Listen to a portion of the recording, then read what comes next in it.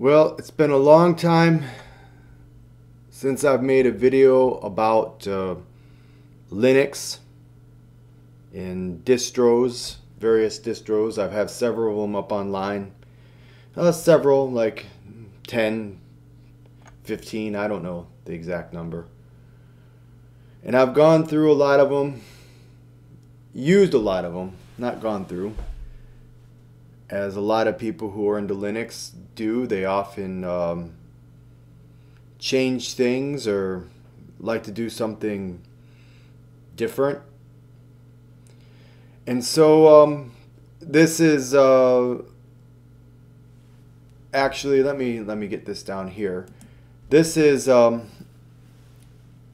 Linux Mint, the XFCE version that I've been using for quite some time, and it's the reason that I really haven't made a video in a long time, because knock on wood, I guess, it's been working so well. I haven't even had to really, hardly have I ever had to even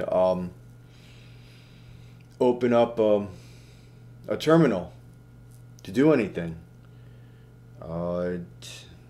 Maybe like 3 times, 4 times I've had to open up a terminal to fix something or to do something. The only problem, the only complaint I've had is that, and this is pretty good, because oftentimes with a Linux distro, you know, this derivative of Ubuntu or of Debian or what have you, I tend to use Debian more than anything else, but I've used a few Arch-based ones like Manjaro and others. But Debian-based distros are the ones that I find best. Anyway, most of them you often have to do things to keep working, to get working, to keep working, to work satisfactorily. And well, with this, the only problem I've had is the is printing. Oftentimes I have to mess around with the printer. There was one time when I had to re-add the printer, you know, start from the beginning practically with printers and re-add it to get it to work. Sometimes it doesn't want to recognize the printer, and I have to turn the power to the printer off and then back on to sort of reset it. Other than that, Linux Mint is the easiest distro really to use, based on Ubuntu, which is based on Debian, but taken to a level where